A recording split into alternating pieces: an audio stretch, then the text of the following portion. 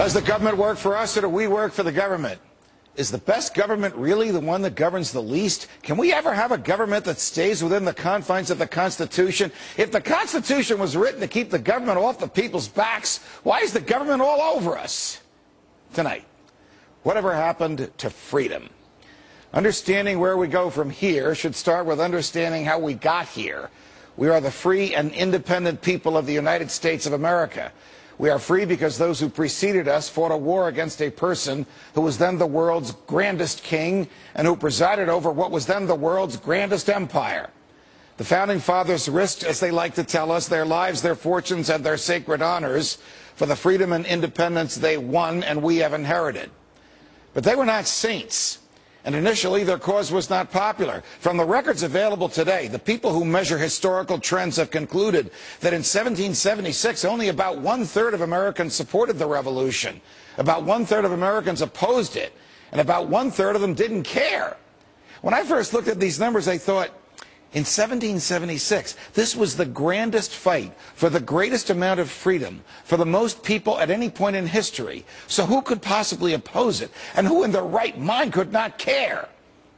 Fast forward to today and ask, who could possibly support a government that regulates everything from the strength of the water pressure in your shower to the size of the toilet bowl in your home to the thickness of the leather in your shoes? Who could want a government that punishes people for speech, that lets its own agents write their own search warrants, that fights wars just to keep the military-industrial complex busy, that debases all you own by printing worthless money and putting it into the stream of commerce, that gives away more than half the tax dollars it collects, and that, despite express provisions in the Constitution to the contrary, permits the president to lock up whoever he wants and to throw away the key?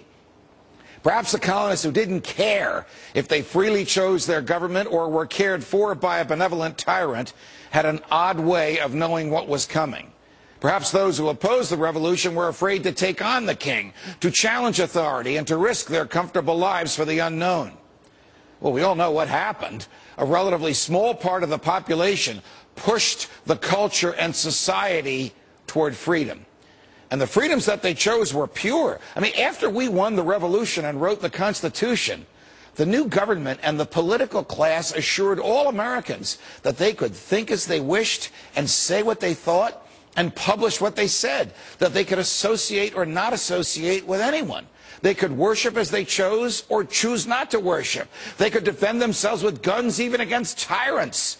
That troops would never enter their homes, that only neutral judges would issue search warrants, and that the government could not take their lives, their freedom, or their property without a trial, at which their fault would be proven in front of a neutral jury. All this was guaranteed to the first generation of Americans and to their posterity, that would be us, because much of it had been denied them by the king and the parliament, and because Americans came to believe, even the one-third that were afraid and the one-third that didn't care, that these rights are ours by virtue of our humanity.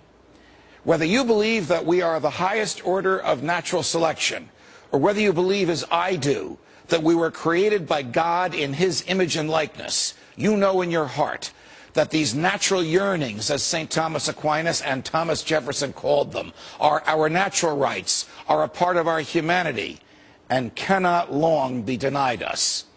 And yet, they have been denied. The same Founding Fathers who wrote that Congress shall make no law abridging the freedom of speech, in fact, enacted the Alien and Sedition Acts, which punished speech that was critical of them, critical of the government. This happened because people were afraid to challenge the tyranny of the majority. America, the greatest losses to our freedom have come not from someone attacking us, but from the government ignoring the Constitution and the majority letting them get away with it. The worst amendments to the Constitution were not those ratified by the states, but rather were amendments by consensus, where all three branches of government agreed to look the other way. When good people do nothing, bad things happen. So what shall we do? We should challenge authority, no matter who is in charge. We should challenge the majority whenever it curtails anybody's freedom. We should side with freedom, no matter what the government says. We should vote out of office those who push the government outside the Constitution, no matter what earmarks they just brought home. And we should make the government afraid of us. Afraid of us. Because as Jefferson reminded us, when the people fear the government, there is tyranny. But when the government fears the people, there is liberty. From New York, defending freedom. Everybody's freedom whenever I can. So long, America.